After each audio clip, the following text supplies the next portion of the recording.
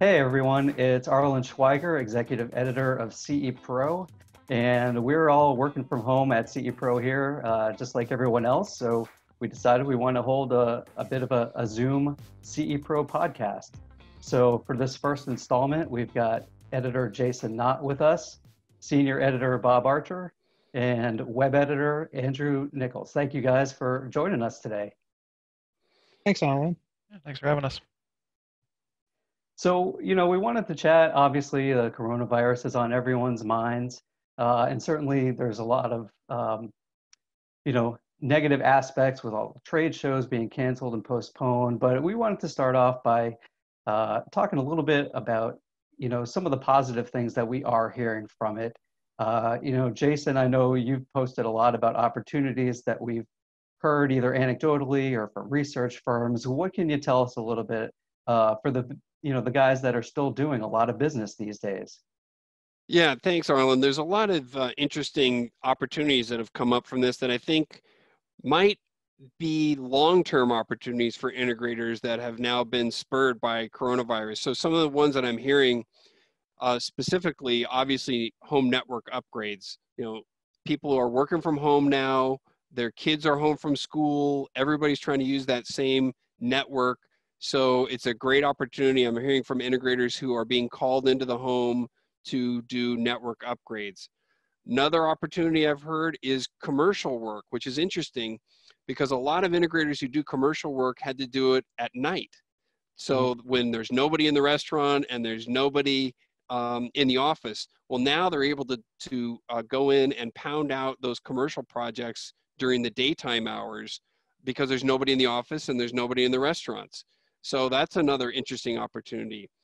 Also, anecdotally, security. So I've talked to a couple of integrators in a couple of large cities who are seeing a rise in burglaries in their cities based upon, when people are out of work, more crime does take place. One guy told me specifically in Las Vegas a few weeks ago that he had sold more security systems in a week in March than he had in quite a long time. And then last but not least, another opportunity I've heard is about indoor air quality. People are concerned about purifying the air with the virus. There's a company that, an integrator actually out of Westchester County, Refresh Smart Home, who told me that he just can't keep his packages in inventory. And he also has created a package for integrators for a company called Pure 365. And a couple of weeks ago, he told me he had 20 integrators sign up to be resellers, which is, he had never had that happen before. So there are some unique opportunities coming out of this. Yeah, that's pretty amazing. And that's the indoor air quality, especially, is something that certainly we've been writing for a bit now on CE Pro as part of the entire wellness initiative. And, just to add to that, I know certainly we've been reading a lot more about how companies that with the whole work from home situation, you don't want to just sit at home in a drab environment. You want it to be, very lively, vibrant. So even things like lighting control and shade control, those are also, I'm hearing, have been receiving a lot of attention these days as well. Yeah, even circadian rhythm lighting. We talk about human-centric lighting. I had read an article, I believe it was in Women's Health, that popped up in my Google search about how people who aren't used to working from home now are getting off on their sleep patterns. You stay up later, you sleep in later because you don't have to get up early for that commute. And they were specifically recommending human-centric lighting. So another opportunity. One more that I think I've seen as well on social media, it kind of goes hand in hand with, here are some safety precautions, but I think companies such as Crestron and URC, I've seen some posts about how to wipe down and sanitize touchscreens and surfaces and things like that, keypads, touchscreens. But I know we're also hearing certainly that this could really be the boon that brings voice control even more into the forefront. Yeah, there was some research out that specifically said that they projected a 30% increase in voice control. So good point. And I know Andrew's working on an article now related to the headphone market. We're all sitting here with headsets on, now, and people are having to communicate that way. But the headphone market too seems to be something that might be spurred, Andrew, right? Yeah, exactly. Parks Associates released some data today that said that there's probably going to be about a 30% increase in headphone sales. And honestly, they think the whole home audio market is going to be, up by the end of the year because people are stuck at home and want to entertain themselves and have like a better audio experience in general. And certainly you see like it's used as a tool, headphones. Like right now, we're on a call and most people have Zoom calls just like we are. And you want to have a better, more professional looking audio setup. So you go out and you buy something like that. Sure, definitely a big opportunity, I think. Now, speaking of entertainment and some more positivity that we can find around this whole situation, Bob, I know think over the past week and a half or so, you've been putting together a series of articles, slideshows. Andrew and I have both contributed to in terms of, how people can spend some other time now. Can you tell us a little bit about that? Certainly with all the work from home and all the kids from home and they need to bide some time, but not only that, but people need uh, a little bit of a reprieve from the constant barrage of news that they see on TV. Yeah, well, I got the idea from, we're all in the same boat. And I was, we're in the position at our house of trying to keep the kids entertained. And so I started going through our DVDs and trying to figure out what can we do together as a family to provide some entertainment and to get the kids away from video games or their devices. And so I started to come up with these slideshow ideas for comedies and martial art movies. And, you contributed to the podcast one.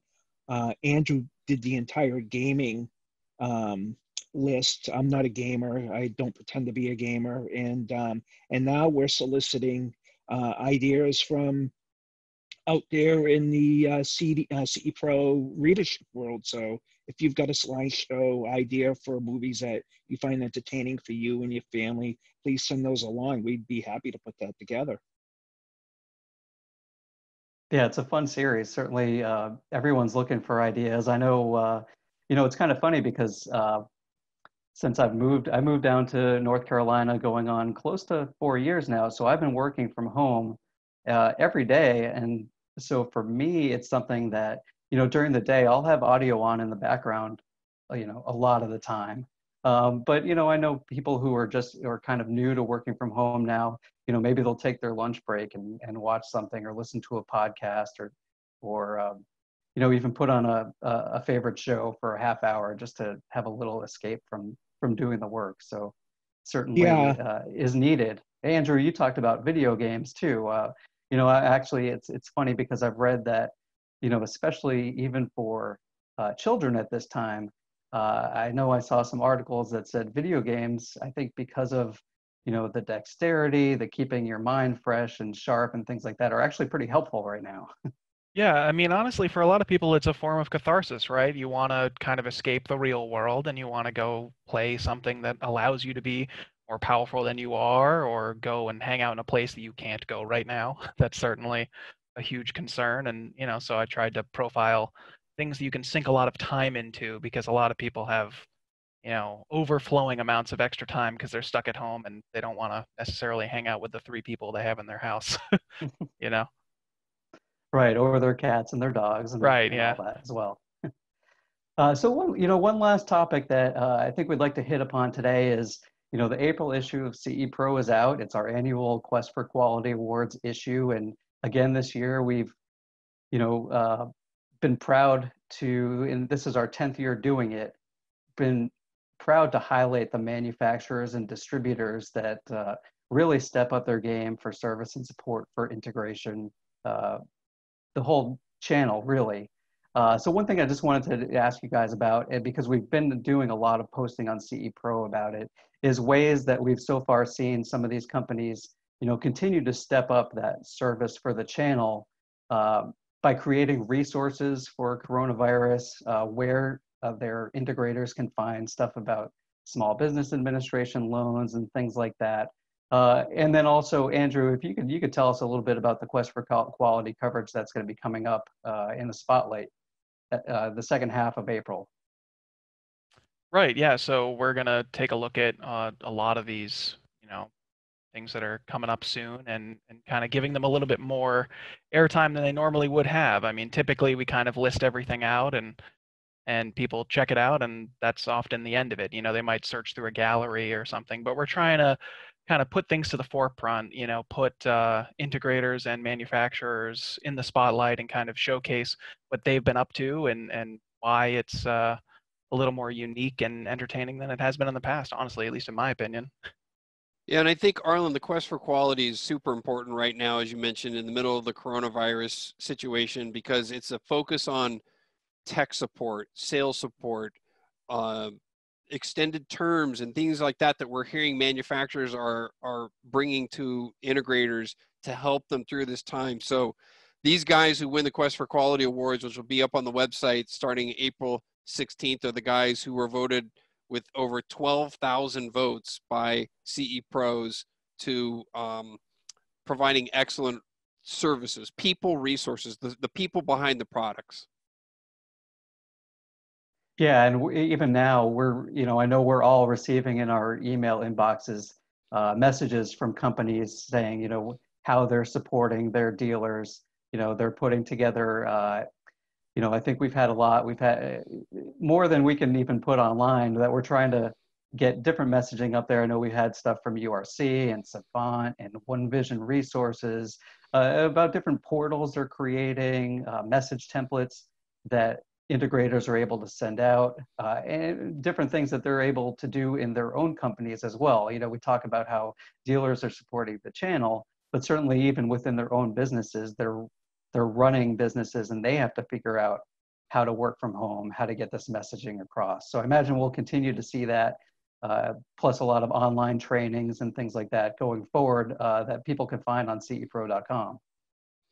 Yeah, I think it's also a double whammy for a lot of the manufacturers because they source product from China. So they have been hit by this much earlier than the integration community was hit by this. So it's been a 3-month ordeal for them, whereas the integrators have just started to feel it in the past month. So again, all that stuff's on cepro.com. And in fact, we have a great tag, a coronavirus tag, cepro.com/tag/coronavirus that they can find, or just Google search CEPRO coronavirus, and you'll see all that coverage.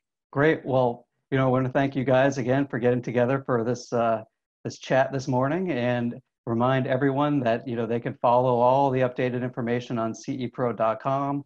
Check out our April edition of CE Pro. It's out, digital edition, and you've probably gotten it already in your mailboxes. But there's great stuff on the Quest for Quality Awards. We have our annual outdoor tech study, and other good items that you could look into. So Jason, Bob, Andrew, thanks for joining us. I'm Arlen Schweiger, and check out cepro.com for the latest.